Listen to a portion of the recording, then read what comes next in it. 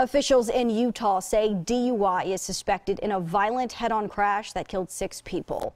Investigators say a dump truck was heading westbound yesterday when it veered into the median, went over the barrier and slammed into the side of a truck. Another driver then lost control when she tried to avoid the dump truck, and 3 men were thrown out of another vehicle. Police say they found prescription pills and alcohol inside of that dump truck.